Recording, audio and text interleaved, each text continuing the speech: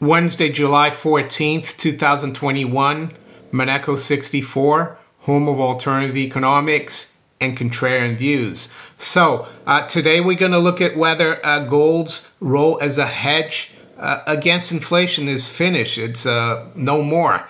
And silver for that matter. And why do I say that?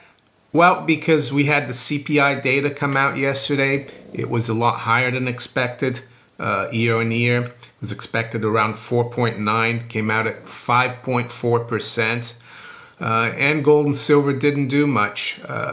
One would have expected gold and silver to be a lot higher. Even I would have expected a little bit more movement in the price of precious metals. But yes, there's a lot of factors that affect the price of gold and silver. We know there's a lot of paper games going on amongst the bullion banks, the speculators, and we know that the powers that be don't like to see gold and silver go up too much on these kinds of numbers. But I'll prove to you that I don't think the gold and silver's role as a hedge against inflation is finished, and I'll look back in history for that.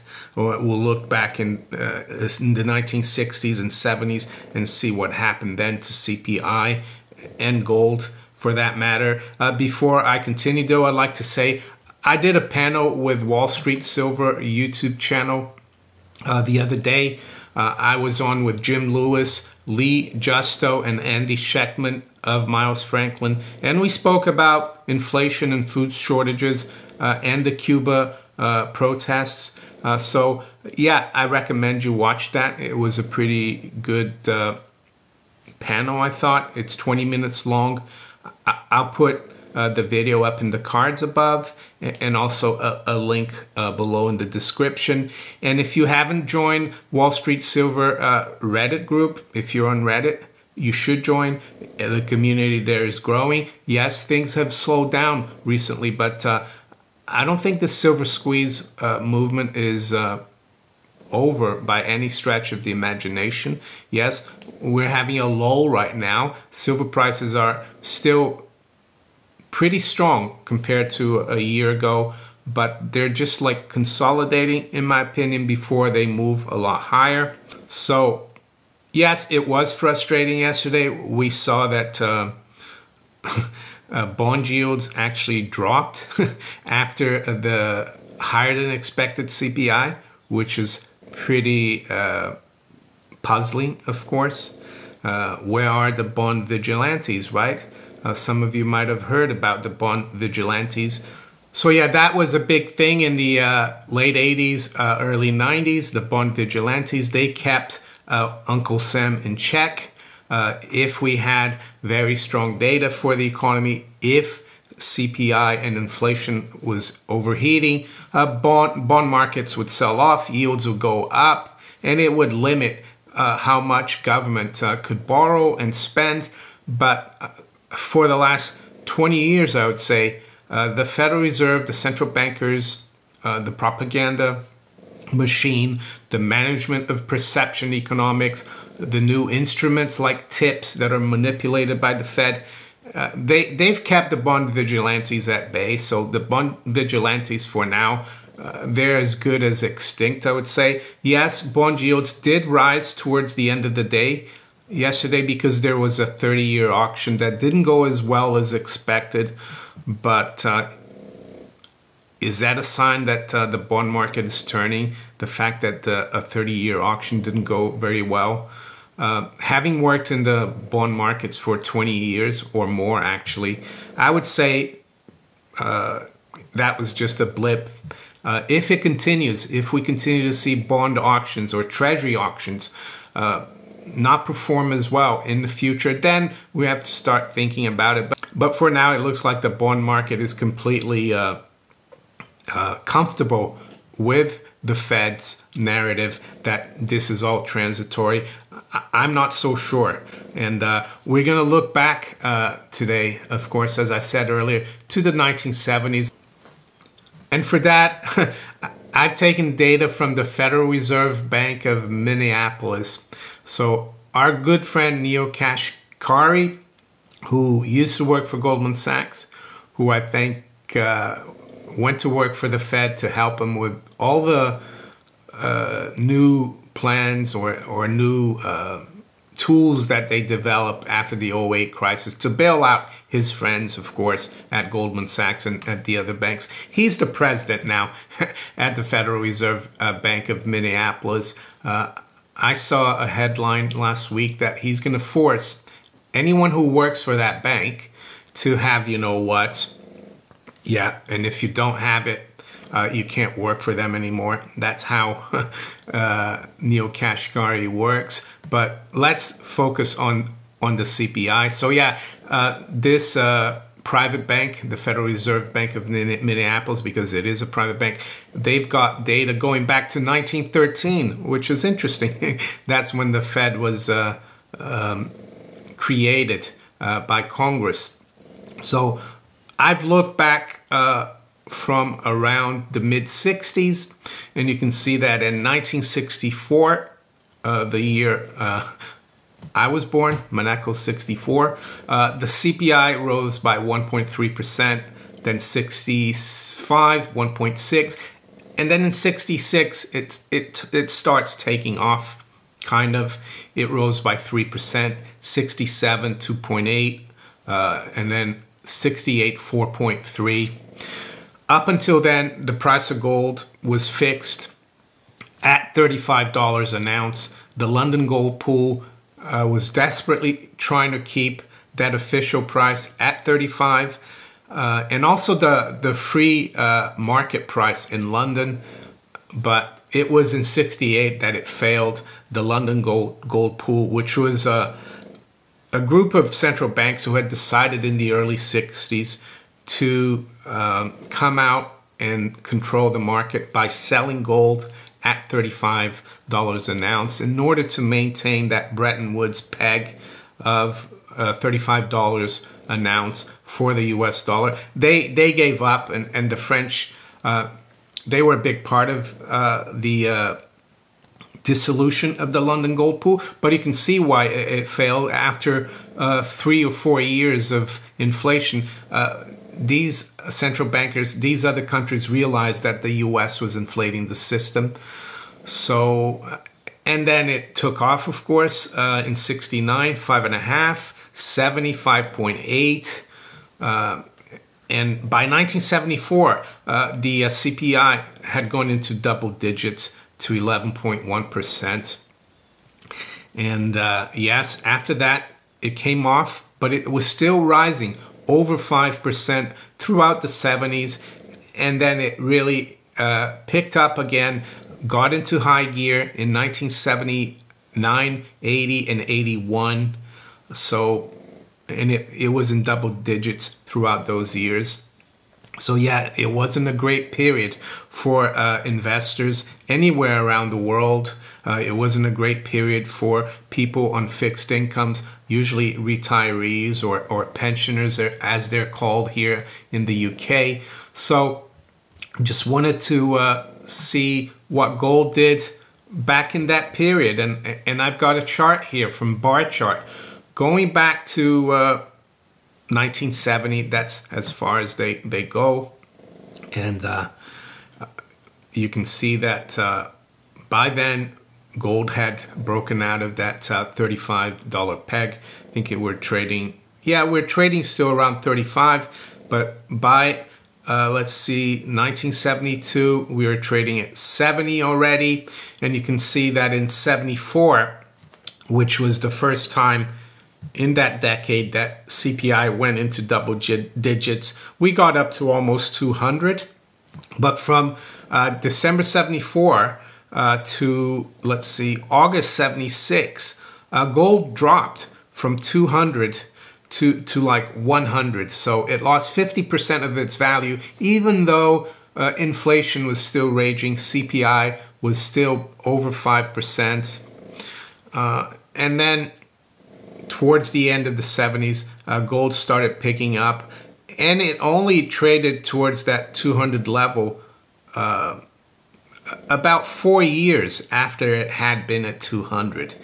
And then all of a sudden gold started ramping up. Yes, there were other things happening in the world back then, like the Soviet Union invading Afghanistan in 1979, the Iranian Revolution where the Shah of Iran was deposed. You had the Iranian hostage crisis. You had a lot of geopolitical things going on. Price of oil spiked as well because of that Iranian crisis and the hostage crisis.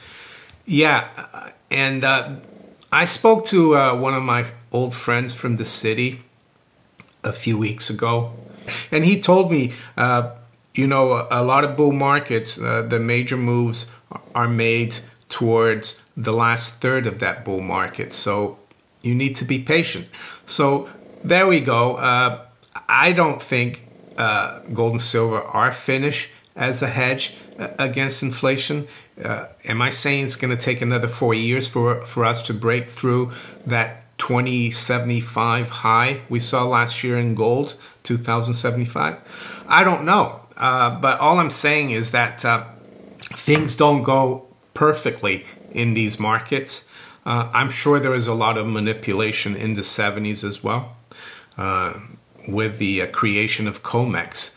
You can see that COMEX, of course, was created, not COMEX itself, excuse me, the gold contract, GC, was created on the 31st of December 1974.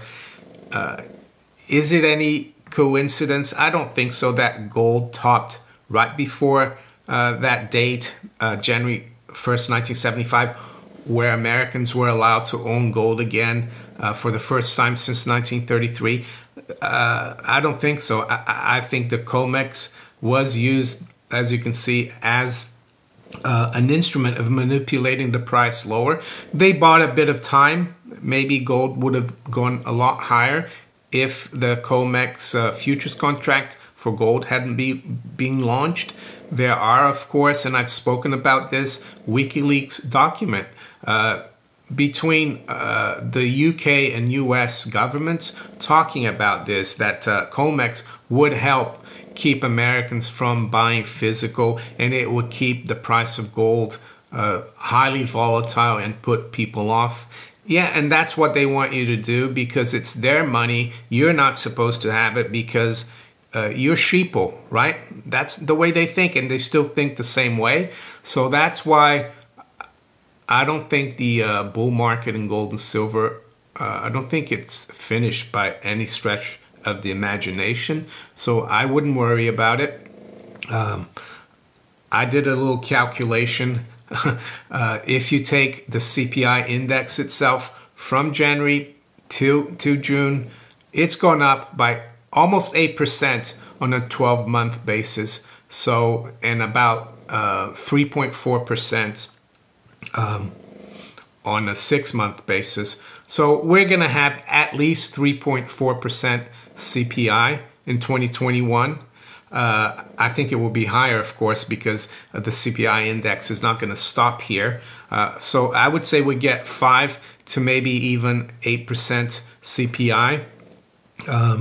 And we just need to be thankful that we can still buy gold and silver. We can get out of this depreciating fiat currency, which is the dollar. Not only the dollar, but the pound, the euro, all fiat currencies are going to go down because of inflation. Today we had some data from the UK, CPI data, RPI. I would focus on the RPI because the RPI is almost like how they used to calculate inflation here prior to the CPI, and they don't want people to look at the RPI because it's always a lot higher. The RPI came out at 3.9%, was expected 3.4%. They're going to focus on the CPI. CPI came out at 2.5%, was expected 2.2%. Yeah, it's a joke, 2.5%. We know things are going up a lot more than that here in the UK. So with that, let's look at where the markets are this morning. It's a little later than usual, than lately, really. I've been doing my videos a little earlier lately, but it's 10 past 9 a.m. London time. We've got spot gold at 18.13. It's up just over $5. The high's been 18.15 and the low 18.04. I would say 18.18, 18.20. That's the key resistance right now for gold. We need to break that to see the market continuing higher. On a weekly basis, the gold chart looks pretty good still, quite positive. On a daily basis, it's been very frustrating because every time we get up a little bit towards that resistance level, it sells off. And when it goes back down to around 1800 or just below that, it comes back up. So still in that narrow range. Silver is up 7 cents right now at 26.05.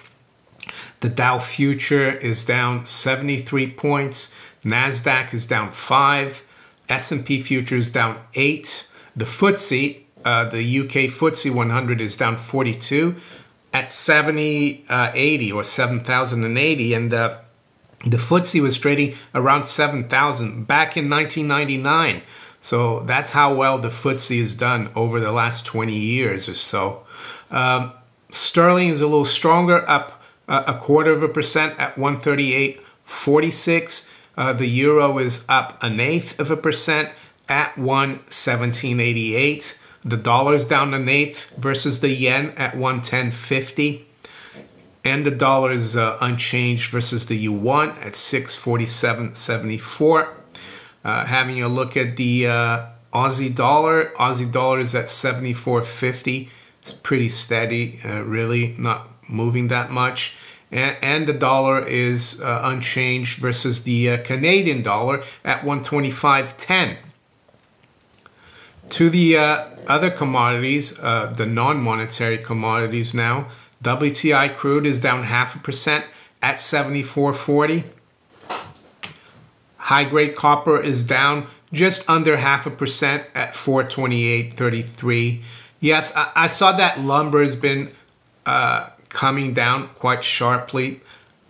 I did speak about lumber a week or so ago, and I said that I thought it would come down and that it would hold this trend line here, but it looks like we've even gone under the trend line here on a monthly basis. So does this mean that the inflation is finished just because lumber prices are going down? No, I think the inflation is going into different places at different times. And I'm sure we're going to see something massive go up, in the next month or so. Some other commodity, people are focusing a lot on used cars as if the price of used cars cause inflation. We know, of course, the inflation is caused by the central banks. If you've been listening to me for the last few years, you should know by now what the definition of inflation is, that it's the creation of money and credit out of thin air, because that credit will eventually flow as money, as currency into the real economy. So if you enjoyed this video, make sure you hit the like button. Please share it far and wide. Think about subscribing to my channel if you haven't yet. And you can also follow me on Rumble, Twitter, Facebook, and all these other platforms below here. I wish you all a great day. Take care. Bye.